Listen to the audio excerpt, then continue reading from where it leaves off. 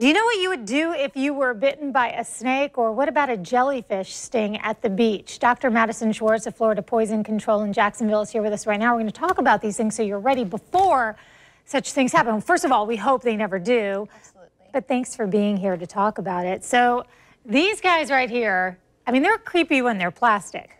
When they're for real and they bite you, it's very, very scary. So what is the first thing someone should do in a situation like that?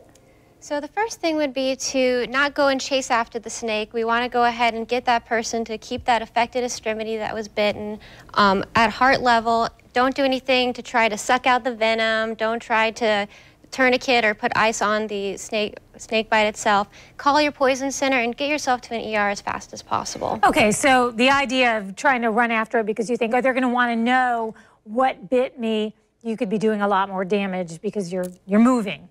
Okay, so that's a snake bite, and that's very, very scary. Spider bites are a lot more dangerous, I think, than a lot of people think.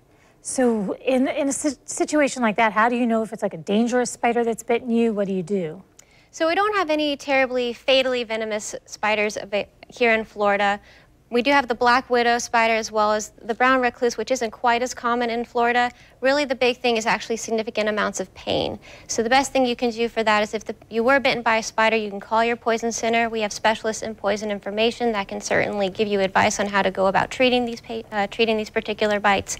If it is significantly painful, you can go to the ER as well and make sure that it's being treated appropriately.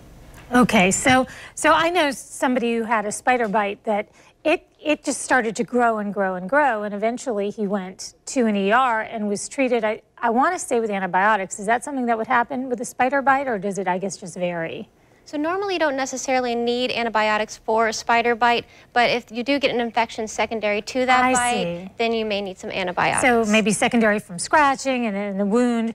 Absolutely. And so forth. Okay, so now we've covered spiders, and while they fall into that insect category, there are a lot of other pesky critters out there that can cause a lot of havoc over the summer and the rest of the year being Florida. So what about other insects should we be looking for? So you're absolutely right. Being outside, you can have wasp stings, you can have caterpillars. We've seen an uprise in caterpillar bite or stings themselves. Usually those kind of are going to be just symptomatic and supportive care in nature. Normally you can just treat it by applying ice. You can use steroids topically and just apply it to the bite area. Antihistamines can be helpful as well. And if you're seeing signs of anaphylaxis, like a severe allergic reaction, you want to get to that person to an ER as quickly as possible. But in general, it's just going to be symptomatic and supportive care. For the caterpillars, there's those hairs that can be kind of stinging, and you can apply tape to actually try to remove those hairs. They're almost like fiberglass. Oh, interesting. And then finally, let's talk about those jellyfish stings. I had one as a kid, and I remember that the pain started tiny, like on my thumb, and the next thing I know is my entire arm. Is there any truth to some of those myths that we've heard?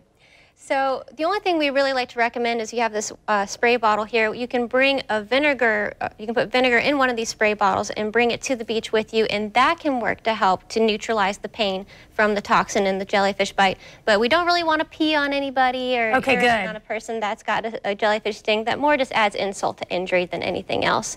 The most important thing is going to be to remove the tentacles of the jellyfish themselves, and you can do that actually by going back into the water, so you can prevent any more stinging cells from being released from the tentacles. Really? Okay, so your first instinct is going to be to run out of the water, but you're actually saying stay in. And I know that you all have a wealth of information on your website, as well as that phone number that you keep mentioning, that you can make that call, and that's floridapoisoncontrol.org. Doctor, thank you so much, because this stuff is out there, and it's better to be safe than sorry and know what you're dealing with. So again, floridapoisoncontrol.org.